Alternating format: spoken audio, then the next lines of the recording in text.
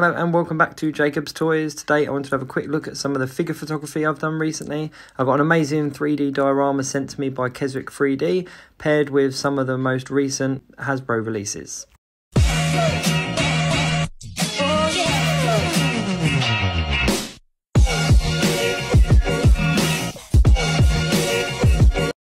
Okay, so looking at this diorama straight out of the box, it came packaged a lot better wrapped than this, but this is just how I've stored it. There's some amazing 3D printed base walls here, just standard ones. I believe that they've got a whole catalogue of quite a few different designs. These are just two that I was sent. And then alongside that, you've also got these really fantastic wired light up panels as well. And there's also a door in there at the bottom as well. So the base I used was just the top of an old desk, metal desk. Here they are all lit up and put together. I've not actually attached them together, I've just stood them, like leant them against each other. I've done it a bit of an angle as opposed to a corridor, just so that it helps with the visuals of the photograph. But you can see that the desk here, although not completely screen accurate, works quite well. I've got here the Qui-Gon recent release. It's a really nice figure, just in his standard lightsaber holding pose. I've added in here an RGB light, LED light, just to create a bit of a blue hue. Usually I would use more lights, but because of the diorama, I don't need to. I'm just going to pause the video here just to talk through my settings quickly. So my ISO is only at 100 here, and the ISO reflects the sensitivity of the camera sensor to the light. And because I wanted it to be a little bit of a low lit photograph, because of the extra light that's added in, I went for the ISO of 100. The aperture I've got set at f5.6 here. That's just basically measuring the amount of light that's passing through the lens and can create a depth of field. But I just put it at this one because of the distance I'm from the camera, from the subject.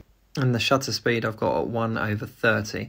The shutter speed sometimes be called like the exposure time, but basically it just defines the time that the camera is exposed to light. But I had a little play around, and the 1/30 worked in the way that I wanted it to. And last but not least, obviously the M and the MF stands for manual and manual focus, because you always shoot in manual. Don't want the camera's advanced settings sort of taking over how the photograph's done. So obviously shooting in manual and focusing manually as well. Just bearing in mind that obviously the image you see on the screen isn't going to be how the photo looks when developed, just because of the different settings. But there we go, so that's that one set up.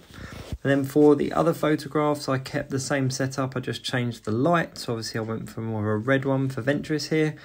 Same kind of setup, same diorama setup at the angle there to create the illusion of the corridor, just with a red hue. And then here with the two Bad Batch figures, I had a little play around and I moved the diorama around a little bit just to create a bit of a different scene.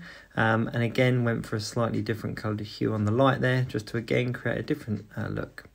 I like all my photographs to be tangible, so it's all set up within the actual shot. However, with Star Wars photography, I do tend to add the lightsaber blade afterwards, just because it does create a totally different photograph. However, you can see here with the green from the light reflecting off of the figure in the background, that was all created using the actual light. I did the same here with the red blades, but again, the red that you can see in and around the subject is all created in the photograph.